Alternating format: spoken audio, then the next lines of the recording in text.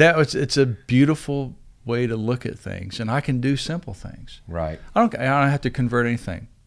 New call. I actually made a new call.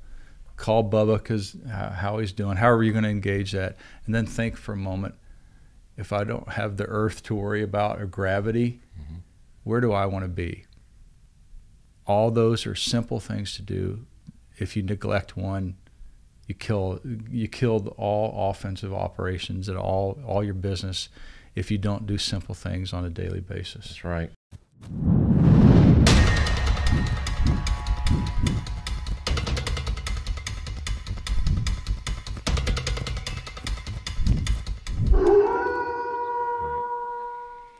All right, welcome to the Sales Wolves podcast. I am your host, Joseph Caldwell, and I have special guest with me, Thom Shea, and we are the Sales Wolves. Ow! How's that Mine feel? was better than yours, Joe. You Just like telling that?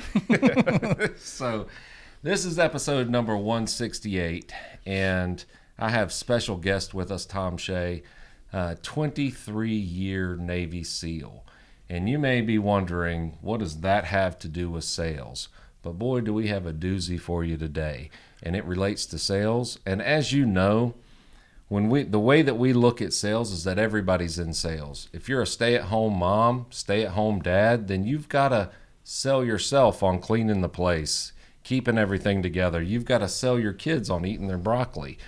I mean, every interaction, because sales is just relationships. And so we're going to talk about some foundational things, but Thom's background, I think, is very relevant, and he brings some experience from an area that most of us never get to interact with.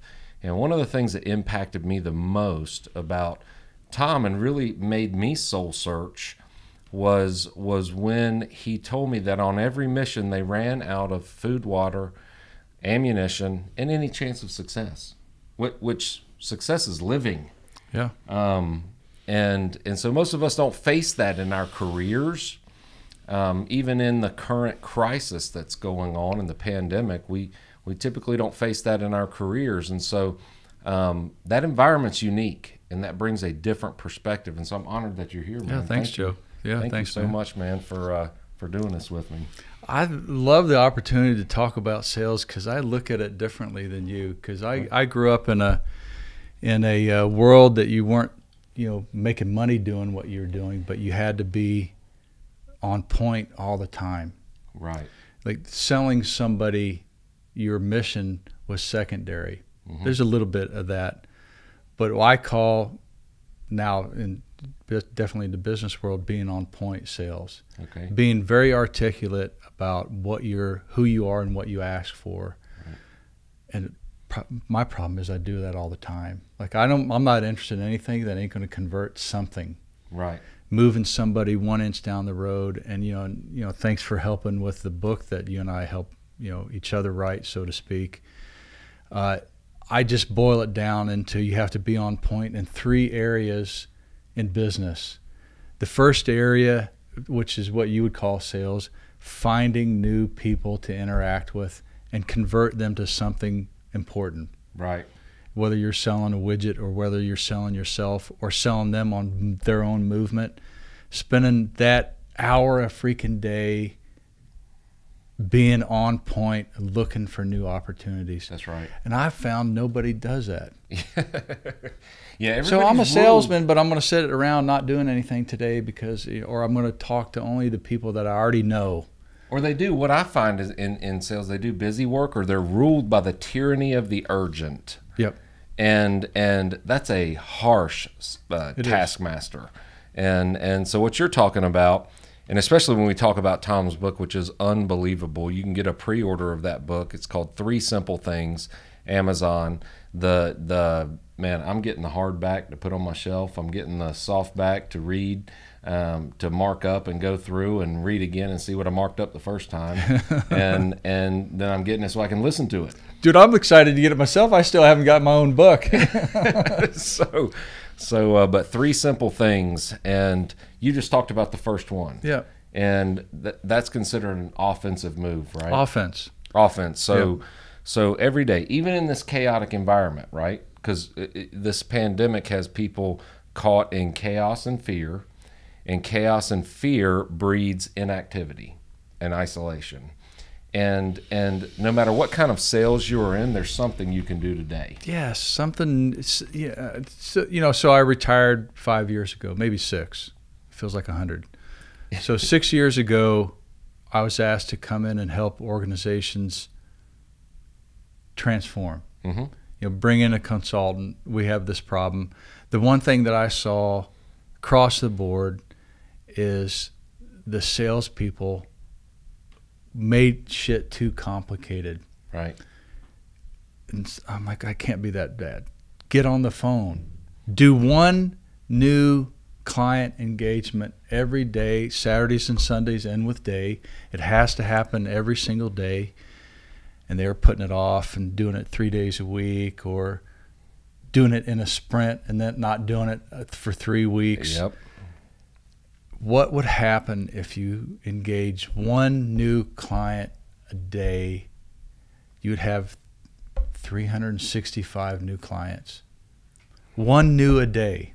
That's right. I don't know how many it takes to get one new, but you can't wait 4 weeks to get on the offense. Right. So what I found that was really relevant, one new client engagement a day. If it takes you an hour, it takes an hour. So sectioning off an hour of every single day to be on the offense. Like you literally have to prospect one new engagement. Mm-hmm. If you've already contacted them, that's not it. One new person a day.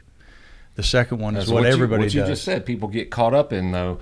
They go, well, I didn't get them today, so that'll be my one new one next day.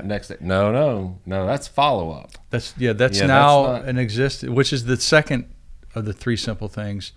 Deal with existing clients. Be on the defense. Be on the defense. So somebody's done something with you, re-engage them. Every day you got to re-engage one existing client that you've already contacted. One new, one existing. And then the most difficult that I saw that great salespeople have is they allow themselves to turn off all the bullshit, get into a safe space, and think, if all this wasn't my problem that I'm dealing with, mm-hmm. where do I want to be in 2 to 3 years? I'm not seeing anybody think further than 3 years articulately. Right. You can have a 10-year plan, and you're going to wipe your butt with that. Yeah. Getting the boss or the salesperson to actually go, okay, let me take a step back. If I'm not encumbered with, oh man, that didn't work, this is working. If I just think in a strategic mindset, untethered to all the problems, I'm going to give myself about an hour a day to let myself dream about the person that I want to be and where I want to be. So that's 3 simple things a day per salesperson. And everybody spent all their time doing defense. It's too easy. Emails and doing that, whew, man, busy work. And the strategic was the most hard for people to do. Interesting. They can't think about where I want to be because they're dealing with the crap too much. Right. Kill the crap. Yep. That was fun. So it's a beautiful way to look at things, and I can do simple things. Right. I don't have to convert anything. New call. I actually made a new call. Call Bubba because how he's doing. How are you going to engage that? And then think for a moment. If I don't have the earth to worry about or gravity, mm-hmm. where do I want to be? All those are simple things to do. If you neglect one, you killed all offensive operations and all your business if you don't do simple things on a daily basis. That's right. Interacting with you about those 3 simple things really helped our business and the trajectory through this, because 98% of our meetings were canceled across the country in mm-hmm. 47 states. I mean, a lot of people would have looked at that and gone, oh, well, time to find something else to do, or folded, or been caught in chaos and fear. And through talking with you, we learned, okay, this is what we're going to do. 3 simple things. I'm going to make 50 phone calls a day to new prospects. We're going to make 50 phone calls a day. Win, lose, or draw, 50 a day. That's the offense. Mm-hmm. On defense, we decided that since we couldn't meet in the departments because everything was shut down and we couldn't go to the agencies, we decided that we were going to handwrite 20 handwritten notes a day to places that we have been in and people that we have met with, and you would have thought I was asking the sales force to sacrifice their firstborn. Oh, yeah. And then we were going to do that same strategic thought. Who am I going to be? What would they do? Yeah, yeah. What would they? 5 years from now, this is who I want to be. What would that person do in year 5, 4, 3, 2, right? Yeah, yeah. And think strategically about it, and the results of that by the end, I think we have 70 people in territories right now, and I don't know if you've heard this, but on the offense, we will have called, I think it's somewhere around 300,000 plus people to connect with them by the end of May. Yep. And handwritten notes to people, over 60,000 handwritten notes. And Tom, I can't tell you the results that we've gotten from that. It has been unbelievable. The people that have written handwritten notes back, the people that have sent messages, the people that have called, the opportunities it's opened up, because we just did what we could do instead of going, well, we can't, I'm going to get caught in the fear and chaos. And so for the people listening, you may be thinking, oh, I can't do that, or that won't work here. Well, figure out what you can do. Yeah. What is the offense? So for Tom's business, connecting with one new person a day, that's been your strategy for, before 6 all years, this. one a day. One a day. And developed an incredible lifestyle and income and exactly what he wanted. For us, it was making 50 phone calls, right? And so you have to figure out what that is for you and what that looks like, but it's transformative. Yeah, it has a different shape. If you're, I actually don't try to make a close every day. Mm-hmm. And I had a mentor of mine say, success is you have to fight to be in front of people. That's right. What does that mean? So that's what I call offense. I have to fight to be in front of one person. Sometimes it never is a conversion. Sometimes it doesn't make sense to transact, but you'll find something in that phone call or that interaction or that coffee that moves them or you down the road. That's right. And without fighting to get in front of that one person, sometimes it's 20 people in one day. Mm-hmm. You fight for the one, you get multiples. And it's so freaking uncomfortable. Mm-hmm. Like, man, I don't want to do it. It's a Sunday. Get on the phone. Like, I can't. I don't want to take time away from my family. So then it takes twice as long. So making the simple thing not negotiable has been, to me, the most profound learning point, is make things simpler than they should be. 50 may be too complicated. Mm-hmm. And however y'all fleshed out the numbers. Right. So, you give me a list of 50. I made 10. Hey, dude, you made 10. Yep. So what stopped you from 50? Maybe it's a time parameter. Maybe I can't get that done. Maybe you had 10 unbelievable conversations, and that took up the time span you had there. And you make a difference to one person. They associate that difference to you. If you don't think that's what sales is, it's not all transactional. It's just, like you said, it was relationship. relational. So all of a sudden you're like, I like the way you say it, you're the first and last thing that somebody thinks about. Yep. Whether you transact it or not is irrelevant. And all of a sudden you're there in their conversation.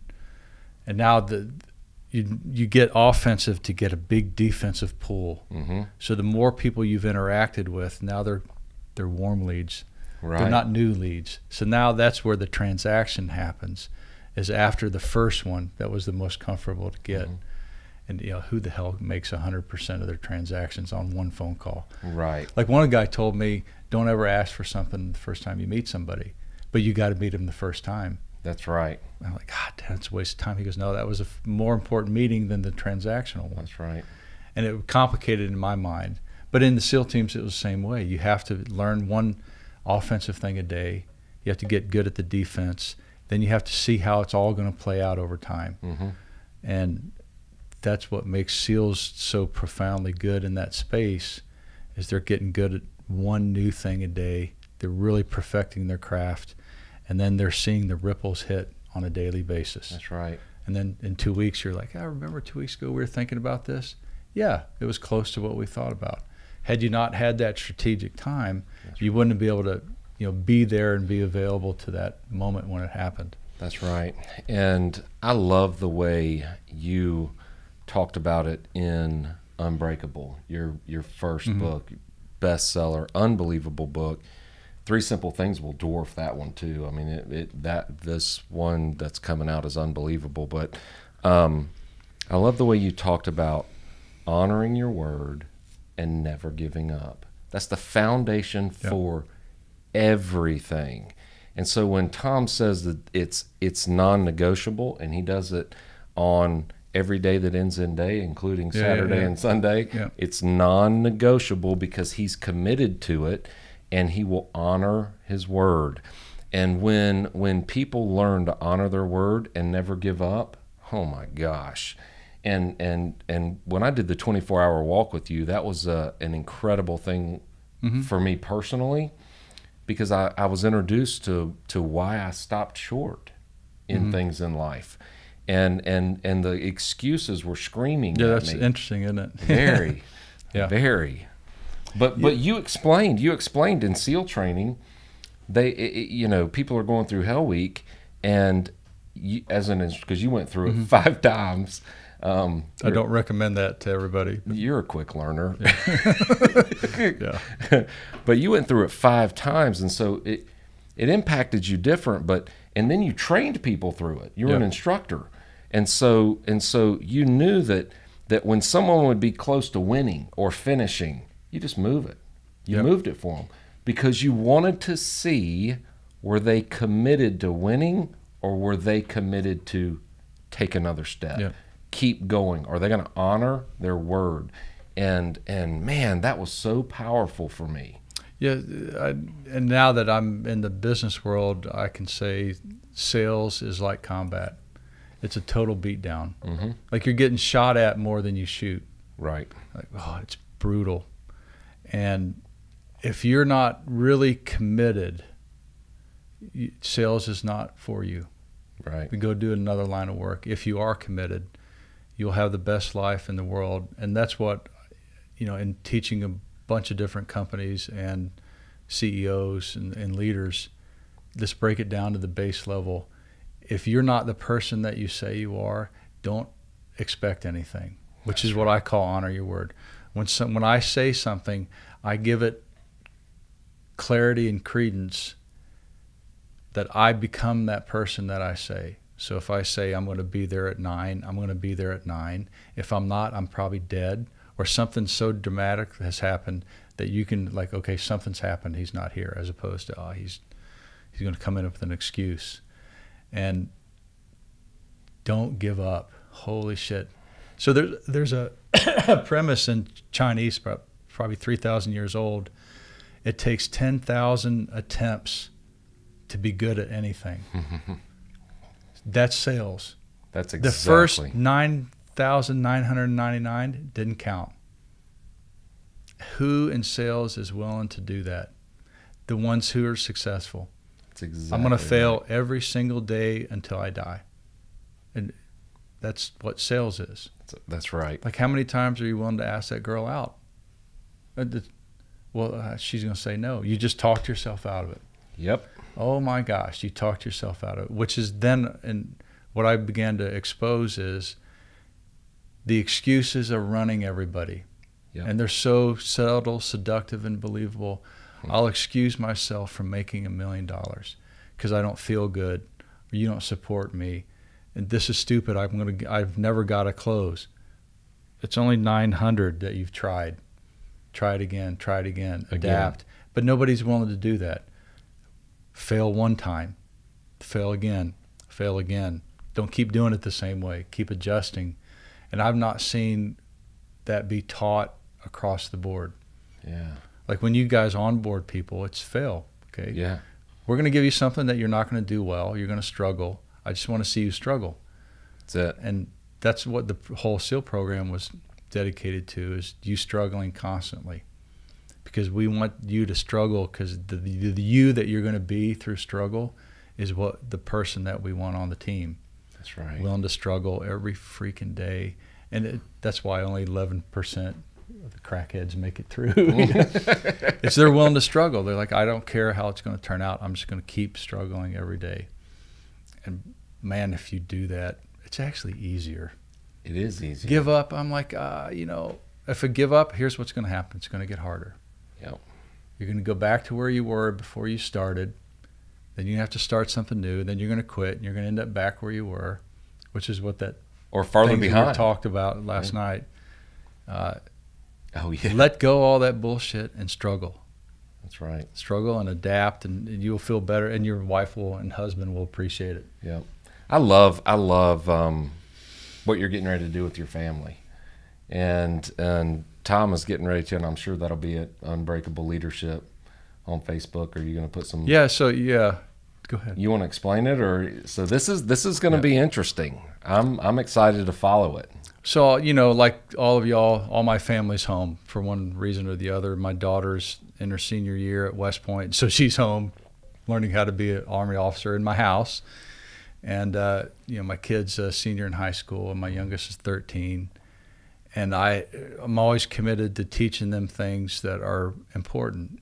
And yeah, you didn't write the book Unbreakable for it to be a bestseller. Yeah, I wrote it to my kids. You wrote it to them. My angry wife put it online, and it did what it did. But so I'm like, what a great opportunity. We're going to teach.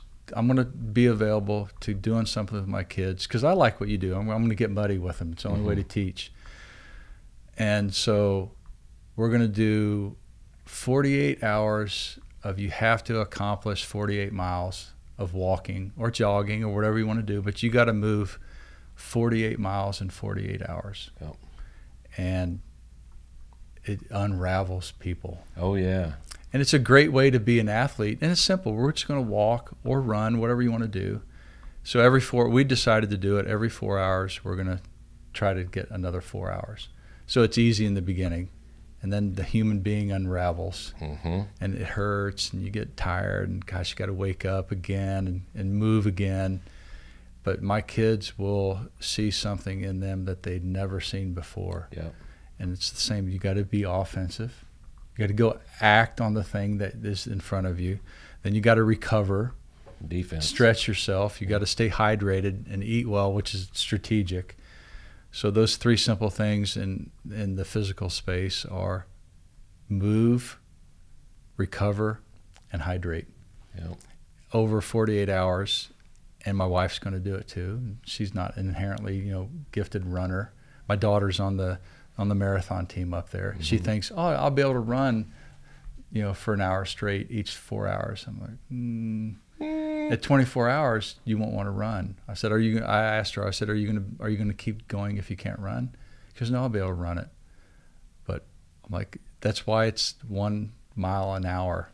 Because at the end, it's just walking it is very difficult. Oh yeah. Wanting to get my kids to the point where they go, Dad, I'm just going to walk. Is it okay to stop? I want to hear that conversation at about 4 o'clock in the morning. Oh yeah. Yes, it's okay. We can stop here. We can go rest for 2 hours and come back, but we have to get 4 miles every 4 hours. Yep. Simple. And I think that what they learn through that, I would love to have them back on a podcast and just interview your wife and 3 kids and see what they learned through that. Because what they'll learn, I'm just guessing, will be super simple, but it will impact their life for the rest of their life. Yeah. And to see a 13-year-old, a 19-year-old, Garrett's 19, right? 19, yeah. 19, and your daughter is 22. 22. That will be really, really interesting to see how they process that and what they learn. Because it won't be something they learn about out here. They're going to learn about inside. Here. Yeah. Yeah, it's going to happen inside. And the struggle is so. I do, so the 24 hours still the same thing. So all we did is walk for 24 hours. Yeah. And since we couldn't have one because the world told me that we couldn't, and they shut down all the parks and weren't allowed to do it, I was going to use that venue to create the same opportunity. Yeah. And that's just walking. Yep. But it's structured because I control it and I prevent people from going out too quick. Right. And so I'm going to have to learn to teach all of them to tether your enthusiasm. Yeah. Right. And it's going to be interesting. But to see my son have this experience at 13, that's going to be interesting. He's going to be crying, trying to convince me not to go. And mm-hmm. I'm like, hey, let's just walk 20 yards and sit down. But you can accomplish amazing feats if you just move. Commit and never give up. And never give up. Honor your word. Because I said that I was going to walk 48 miles. Yep. Or move 48 miles. And that is a powerful statement. The only way to do that is to own it and move it. That's right. Man, I appreciate you, man. Thank you so much for being on here. I hope that what we talked about today can really impact your career, whether you're in sales or not. And man, I am so grateful for you being here. I'm excited to follow this journey and interview your wife and kids. I bet you they will have some unique things to say. Where's that at Unbreakable Leadership? Is that the Facebook page? So at Unbreakable Leadership. Yep, at Unbreakable Leadership. The book is 3 Simple Things, learning how to lead through chaos, which, man, has the world ever needed that more than right now? Wow. It's time. But, Let's do it. Time. It is time, man. Thank you so much. Thanks, Joe. And just so you know, this is the Sales Wolves Podcast, number 168. And today we're your sales wolves. You got to howl again. Howl again. Let's do it. Ow! Thanks, man. Love y'all.